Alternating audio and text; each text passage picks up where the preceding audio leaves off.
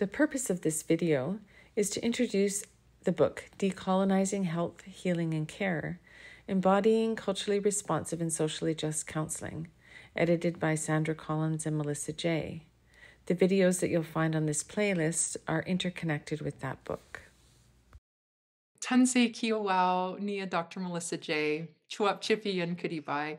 Hello, hope you're well, and I am coming to you from Canmore here in the beautiful Rocky Mountains. I'm Dr. Melissa J. I use she, her pronouns. I'm a Neheo member of the Métis Nation of Alberta, and I work in many colonial environments, including as an assistant professor at Athabasca University, and am a registered psychologist in the province of Alberta. I introduce myself in this way because I know that while I hold some marginalized positions or identities, I also hold great privilege. And I'm so grateful that we get to come together in this way. And yeah, from my heart, I'm so grateful to invite you to get to know Sandra. I'm Sandra Collins. I use she, her pronouns, and I feel very privileged also to be here.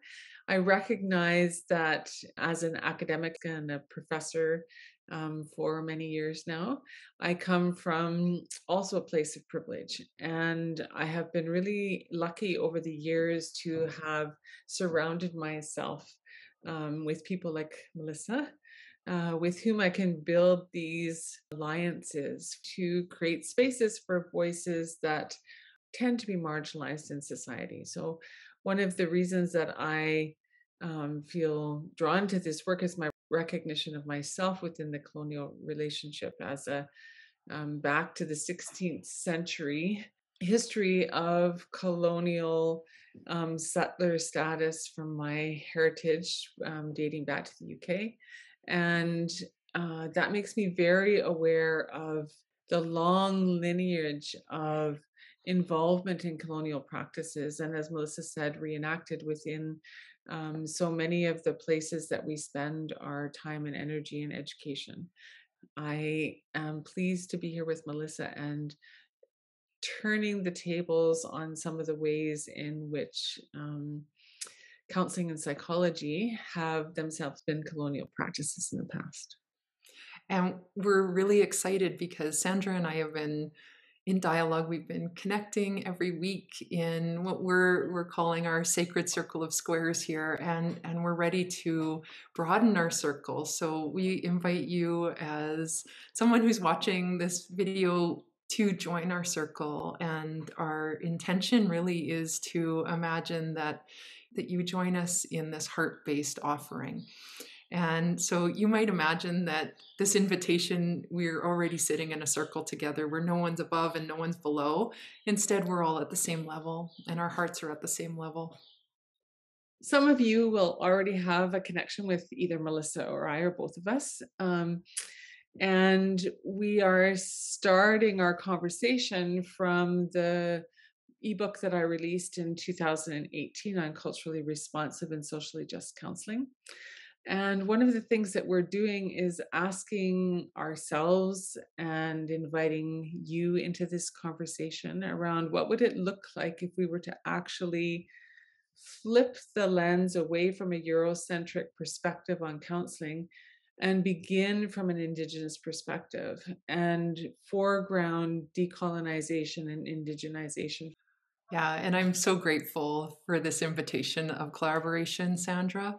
What we have intentionally done is looked at the 94 calls to action and identified the ones that we can most tangibly respond to with this resource. And something that's going to be really different about this resource is that part of the process of decolonizing and practicing anti-oppressive care is overtly foregrounding BIPOC and other often marginalized voices. We want to invite learners into a process of unlearning, which is really hard, and also learning to prioritize Indigenous ways of knowing, doing, and being. So we're drawing on the framework from Dr. Albert Marshall, who is a Mi'kma'ki elder and knowledge keeper. And his framework is Etuaptmunk, Tuaid Seeing.